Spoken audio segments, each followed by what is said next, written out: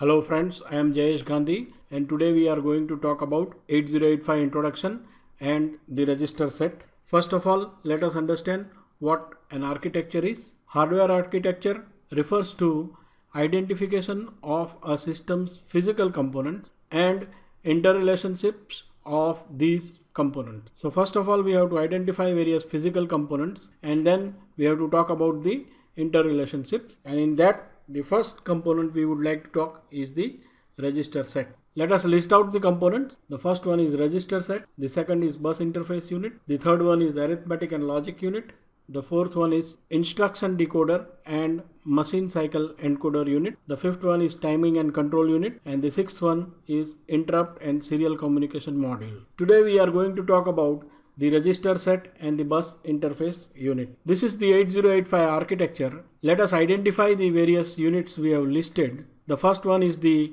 register set of 8085 that is shown over here. The second one is the bus interface unit, which we can see below the register set. The third one is the arithmetic and logic unit, which is on the left hand side of the screen. The next one is the instruction decoder and machine cycle encoding unit, so that is in the center of the architecture. The next is timing and control, that is seen at the bottom of the screen on the left hand side, and the interrupt control and serial communication module, they are on the top of the screen. So these are all the various components of the architecture of 8085. Let us talk about them in detail one by one. Today we intend to talk about the register set and the bus interface unit. The register set of 8085 consists of various general purpose registers, namely B, C, D, E, H, L. These are general purpose registers. All of them are 8 bits in width. On the top you find an accumulator register, or popularly called as A register,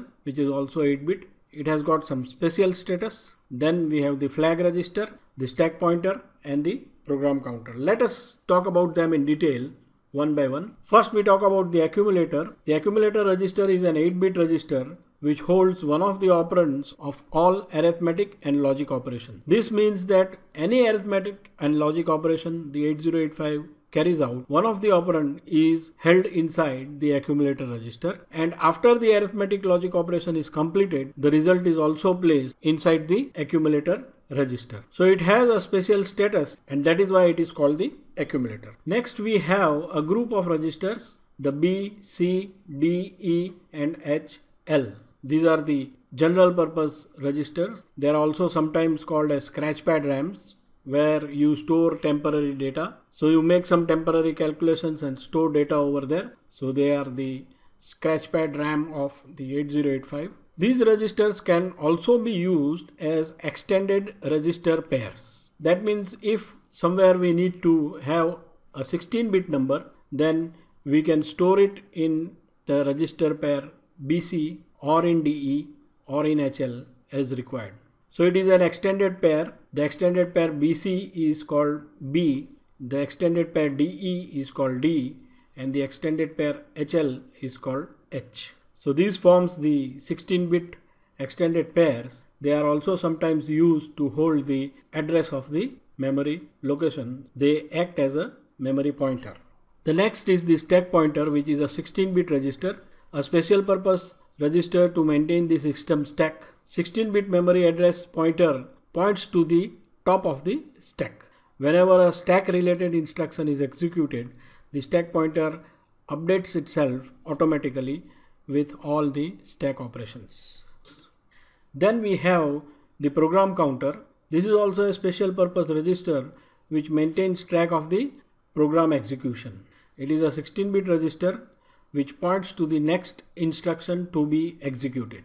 After every instruction, PC is incremented automatically. Then we have the flag register. It is a 8-bit register holding 5 important status flags of 8085. Each flag bit indicates some condition that arise from arithmetic logic operations. Flag register is not directly accessible to the user. Let us talk about the bus interface unit.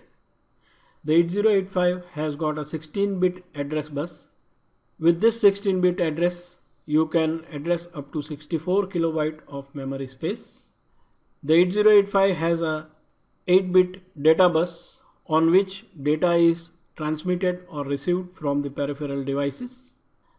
The 8-bit data bus is multiplexed with the lower 8 bits of the address bus, meaning that at certain times the bus pins will act as a address and in the other times it will act as a data. Whenever the 8085 addresses the memory or the IO space, it will first of all place the address on the address bus. It will issue an ALE signal which is called the address latch enable, which is used to latch this address in an external 8-bit latch, and as soon as this is done, the address bus is become free and therefore it can be used for data bus operations. Thank you very much for viewing this tutorial.